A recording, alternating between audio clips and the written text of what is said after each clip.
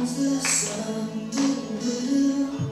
Here comes the sun, and I say it's alright. Little darling.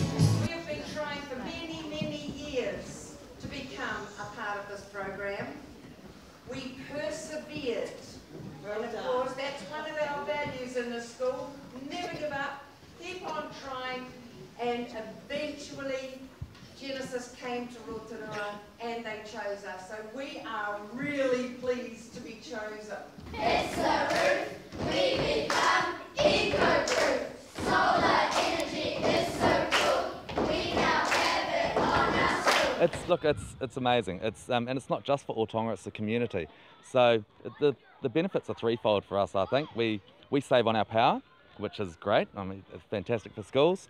The kids learn about sustainability, solar energy, and they take that information out into the community. And the community learns about solar energy and sustainability. And we feel like being the first school in Rotorua to have it, we're kind of the hub for this information going out into the community. So Otonga was chosen because they were persistent to start with. They wanted to contribute from the school funds to enable the school to have a very large array, because that would have the biggest ongoing impact for the school going into the future.